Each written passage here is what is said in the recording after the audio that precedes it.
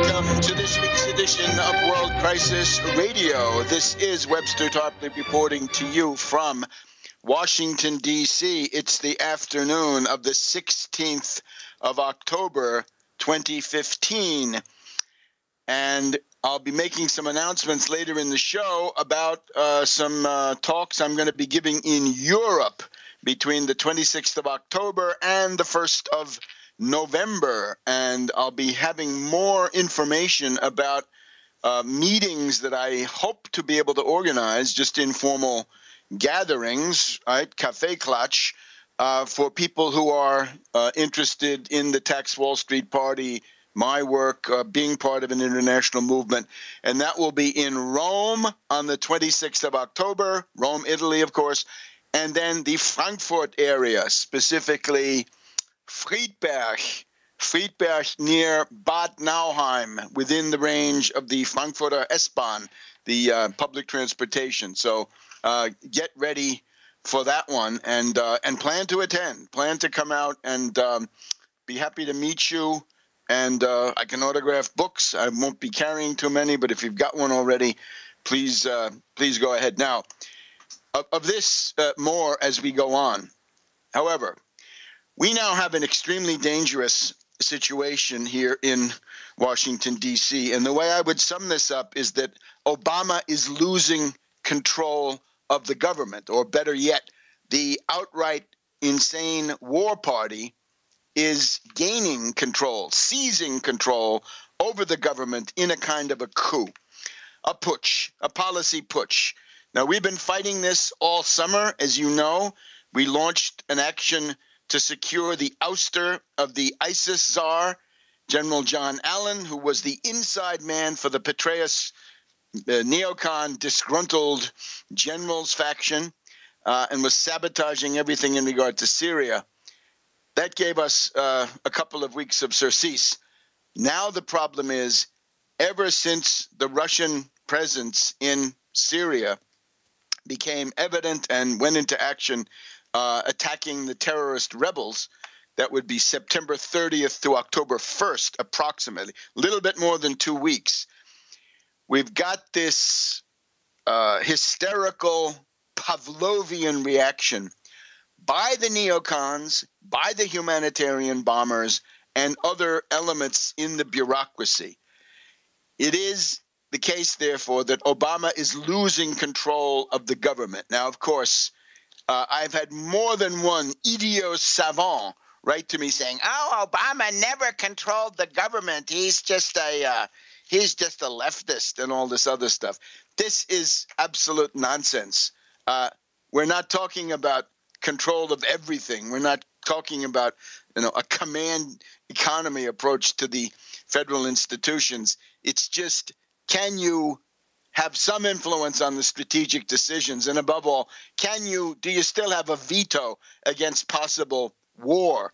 And that is the question. Now, the thing that points most to this is, as a symptom, the fact that Obama has extended the mission of 5,500 U.S. troops in Afghanistan and is now going to keep them there into 2017, or perhaps through 2017.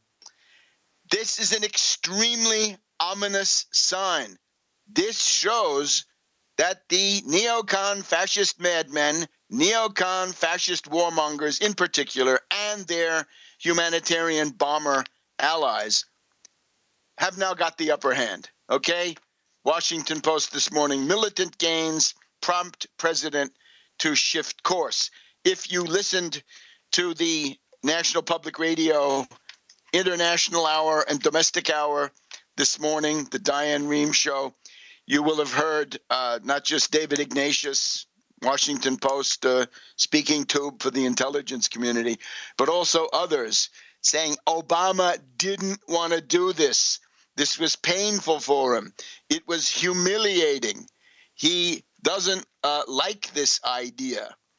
And Obama, therefore, forced to go out there and say, Afghan forces are still not as strong as they need to be. And therefore, while the Taliban have made gains, they can still launched deadly attacks in cities, including Kabul. This is Ashton Carter. This is the Petraeus clique. Ashton Carter, there, the cat who ate the canary. He triumphs. He got his way. He's a warmonger. So this is the Afghan side of it. It is extremely ominous. It's ominous. It's bad in itself, and it's a very bad sign for the dynamics of the way things are going. Obama could have said, "Let the Chinese defend their own investments, right? Let an international peacekeeping force be put in there, or some other thing, right? There would have been ways, but no, not with Ashton Carter." And then we have the case of Kerry. This is equally or more disturbing when we get right down to it. We have this character also on National Public Radio, National Pentagon Radio, I guess. Steve Inskeep, Inskeep. And I retweeted this. You can see it on the Webster G. Tarpley Twitter parade. So Steve Inskeep writes that when Kerry was asked a question at, I think it's the University of Indiana. Anyway, it's some educational institution. The question was, do you believe, Mr. Secretary Skull and Bones Kerry, do you believe that the United States should send ground forces into Syria at this time? And here's the answer in quotes from this Steve Inskeep of National Public Radio. Quote, "Will we need to put enablers on the ground? Question mark. I think so. I think so. Period. The president hasn't made the decision yet. Fire him. He's out of here. Fire him. Get him out." This is not what pertains to him. That decision the president must keep in his own hands and not delegate it to meddlers and careerists and male models, whatever, this character, right? The old face man from Yale and Skull and Bones. And I'm repeating it now. This is shocking. Quote, "Will we need to put enablers on the ground? Question mark. I think so. The president hasn't made the decision yet." So that's the version from Steve Inskeep. Now, in the Diane Rehm show this morning, National Pentagon Radio, we had the following version of the same thing, which came from this David Ignatius. His version was that Kerry had been asked more or less the same thing. Do we need to send troops? Does the United States, should the United States send troops, ground troops, to Syria? And Kerry's answer, according to Ignatius, was not yet. Not yet. So we are on the slippery slope. Now, this stuff about enablers. An enabler, is that the new term for ground troops? Is that the new term for a brigade, a battalion of enablers, a division of enablers? This is obviously getting very, very Orwellian. So Obama has now got two top cabinet members, and that would be Kerry at State and Ashton Carter at the Pentagon, who are now reverting to their outright warmonger ways.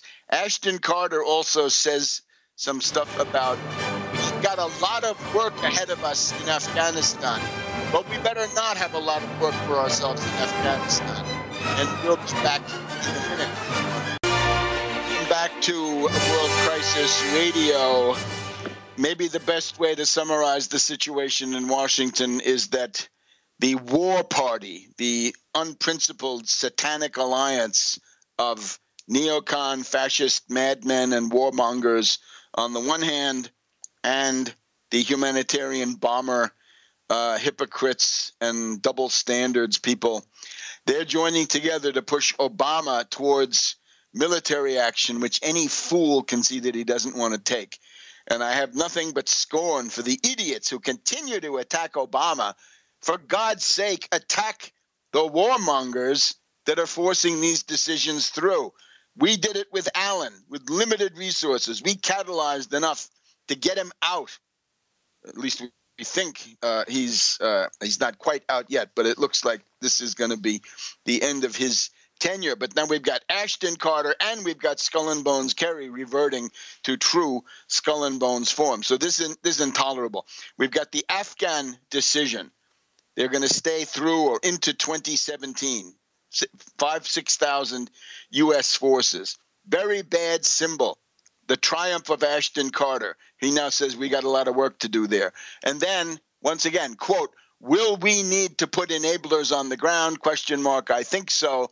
The president hasn't made that decision yet. And that is by Inskeep, he says, that is Secretary of State John Kerry answering a student's question about whether there's a need for U.S. boots on the ground in Syria.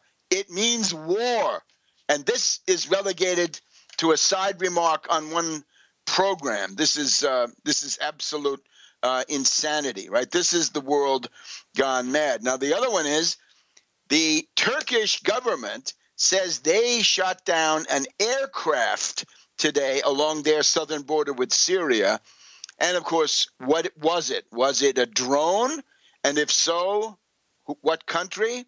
We've got all the neocon fascist madmen, all their relay stations are now sending out the signal, it was Russia, time for confrontation. Dear friends out there, this is looking like a very ugly and very dangerous situation.